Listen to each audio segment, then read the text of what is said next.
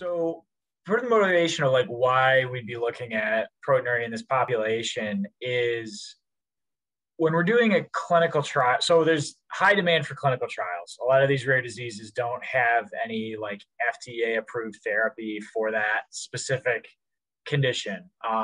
High dose immunosuppressant therapies with horrible side effects are commonly used off label, like they are for lots of conditions. And sometimes they work, more often not, and we don't know why they work. And we know there's a lot of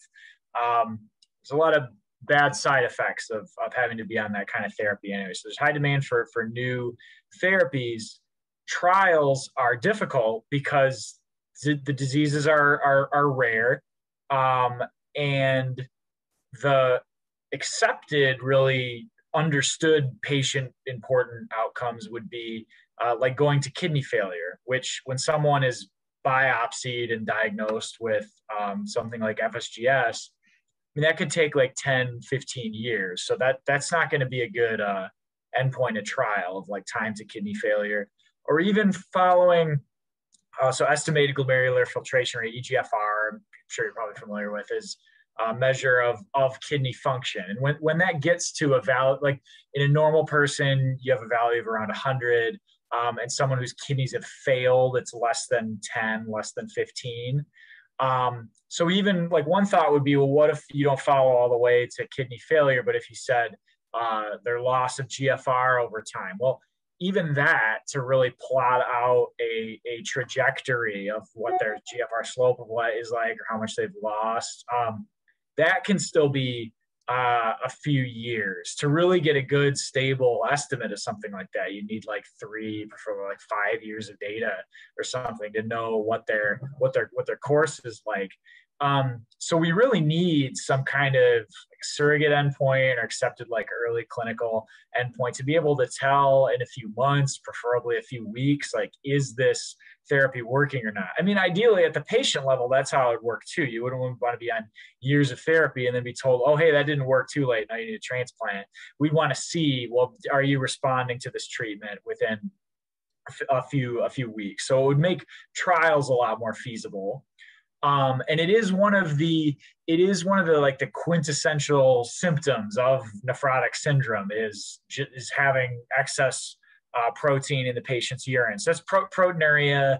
Often we're thinking of it on like a continuous scale, and either grams of protein for 24 hours, or more often we take a ratio of the protein concentration in the urine to the creatinine concentration.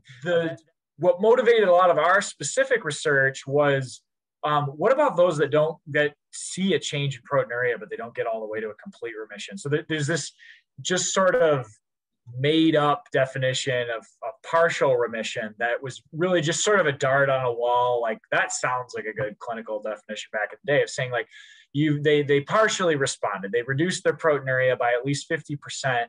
And their proteinuria is no longer in a nephrotic range. So say it's less than 3. Say they went from like 5 to 1.2 or something. That's still elevated proteinuria.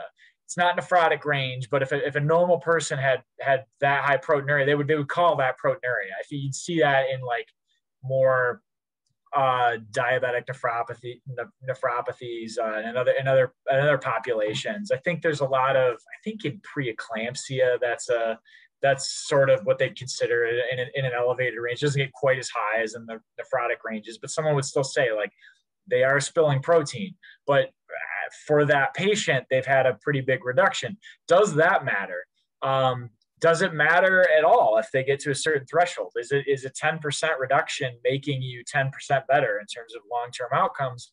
Or do you need to get below some certain threshold? So our thought there was to come up with, well, one, I mean, that does help clinically of knowing like if you partially responded, does that matter?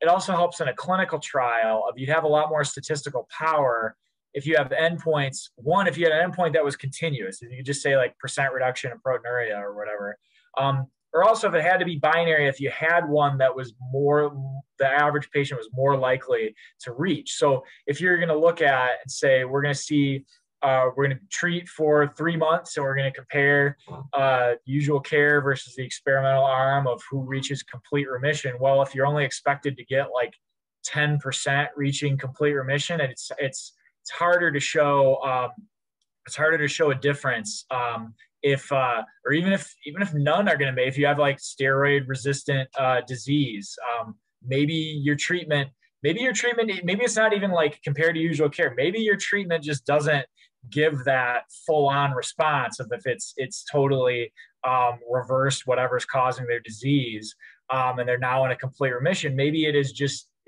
reducing your proteinuria by 50% or something. Does that still matter? So we were trying to come up with trying to get a better understanding of what that looks like. We went and did this analysis of a clinical trial. So it's just called, there's so few FSGS clinical trials that for years this one was just called the FSGS clinical trial. It was an NIH sponsored FSGS clinical trial of mostly younger patients, mostly younger steroid resistant patients who were either treated with 2 different types of second line immunosuppressants. So the question there was like, well, should we give them calcineurin or should we give them mycophenolate? Some respond to one, some respond to the other. Is there an average effect where one works better? The trial didn't find a difference there between the two, between which second line agent is better, but it gave us a cool source to look and say, you've got data lined up right at, this is where they were before they started treatment. Then they're followed up using standardized central lab measurements out to 26 weeks. And we just looked at that on a continuous scale. So the math is confusing in that we're doing like differences in log proteinuria, but you can kind of think of that as percent reduction in proteinuria. The whole reason we're doing the log thing is the distribution of percent change is weird. Like it's very right skewed. So like on the negative end, if you make no change, you have 0% change. If you go all the way down to 0 proteinuria, 0.001 or whatever, you have a negative 99% change, or a minus 100% change if it went all the way to 0, I guess you could say. But if you double your proteinuria, but your proteinuria could go up. I mean, there weren't a lot of patients in that trial that had that, but yeah, if you doubled your proteinuria, now that's a 100% increase. It could go, if you went from 1 to 10, that's a 1,000% increase. So it's this really like asymmetric distribution. But if you do differences in the logs, you can still convert those values and interpret it on a percent reduction scale. You can still say like a value of -1 difference in logs corresponds to it's like a 66% reduction or something.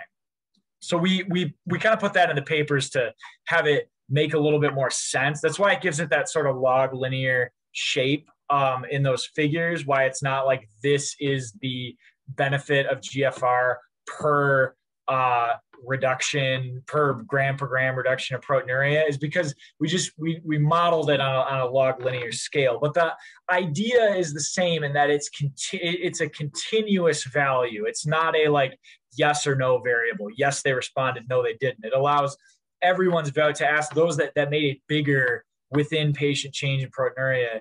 Did they have better slope of GFR over time? Were they less likely to progress to end-stage kidney disease? Which is when we say like you've hit kidney failure.